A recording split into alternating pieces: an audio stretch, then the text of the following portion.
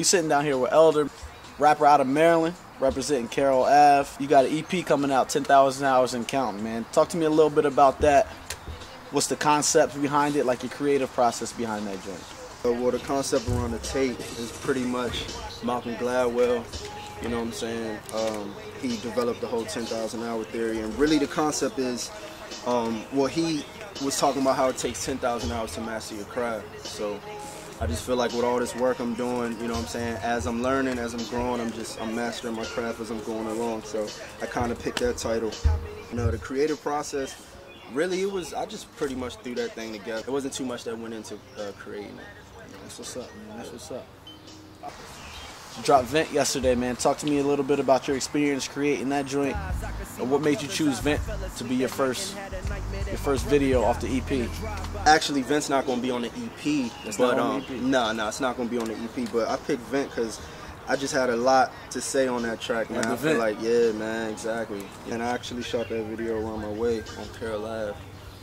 It was a great experience, man.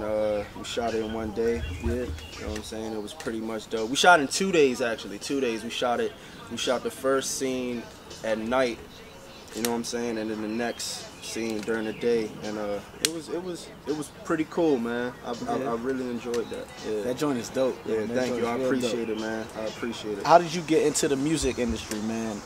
A lot of people got their own stories. I'm wondering how Elder got into the music, how you started writing. What inspired you to become a rapper? I mean, I was always writing raps, you know what I'm saying? Even in middle school, I was freestyling, doing all that type of shit. But I took it serious probably around like 16, 17. I was actually writing songs and books and shit, walking around my hood and shit, just with the notebook always on me, you know what I'm saying? And I actually got kind of good, you know, a couple niggas told me to stay with it, so I did.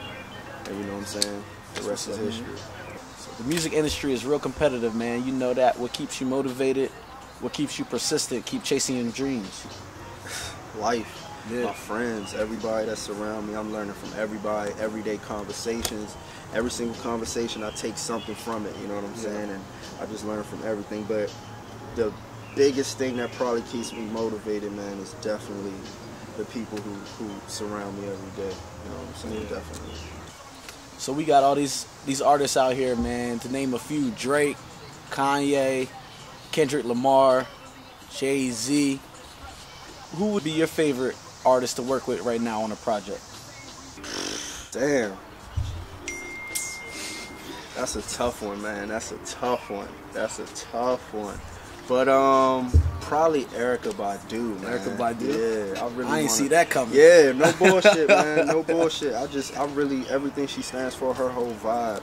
You know what I'm saying? Her music, yeah, you know what I'm saying? Definitely Erykah Badu. Right? That's what's up. Yeah. That's an answer work with I've you never one day. heard before. Yeah. That's what's up, man. Erykah Badu, you out there. Yeah. All right, man, that's Elder for y'all. Elder301. Follow his music, SoundCloud /Elder301.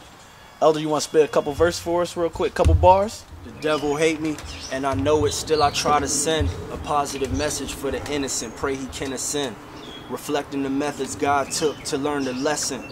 My niggas sipping probably cause they still stressing. They keep the still by the dresser or under the clothes that they dressed in. Another homicide, the news reported just in. Homies say I got it and I know it, I just gotta show them. And ever since at all my shows I've been fucking flowing. Last of a dying breed, cause I'm actually honest. Soul never on sale for no flashy diamonds. You ain't got enough bread to purchase my essence. Plus, what's a rapper's check compared to our economy's debt? Watch me get them. Look, they sound stupid when they talk that, but fuck them, I'ma do me. Gotta hit them where they hearts at. Same little nigga from high school that used to skip class. Now I spit them type of raps that make these niggas look trash. Law of attraction, roll some weed in the backwood. Putting my niggas on the map. Carroll Ave niggas rap good. I've been on some other shit, but now I'm back on my shit. I'm on a mission, not concerned with making no freshman list. Fuck a hit, I'd rather make a track that unloads the clip.